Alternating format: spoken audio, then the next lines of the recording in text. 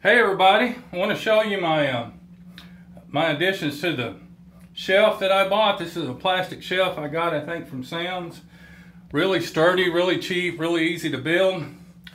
And I'm growing me some sprouts.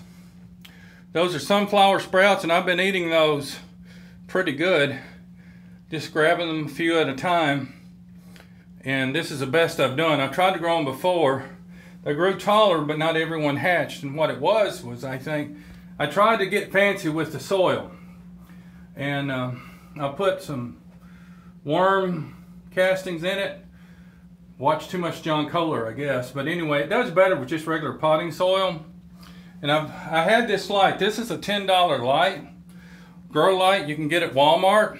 Go to the fluorescent bulbs and look for green packaging. This is a grow light. It'll say grow light, it'll be green. It's $10.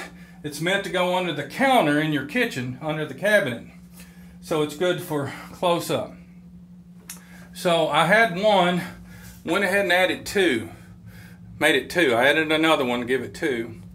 And I've got some black tubs here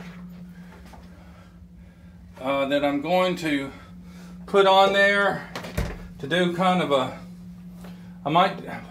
to do a hydroponic thing. I'm going hydroponics on here. I want to grow some bok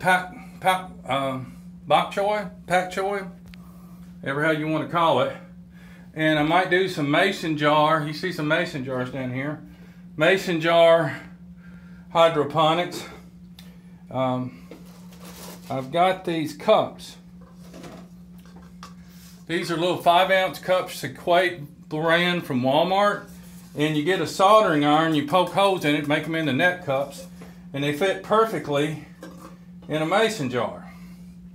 See that? So you can put your little plant in there with rock wool and do the Kratky method. But I'm also wanting to do deep water culture with these bins down here. That means putting an air pump with an aerator stone in it. That way I can keep filling it up. Anyway, that's an update of some of the things I'm doing. I'm working on this. I'll keep you updated. This is Eat for Jesus Rick. Please like this video and subscribe to my channel.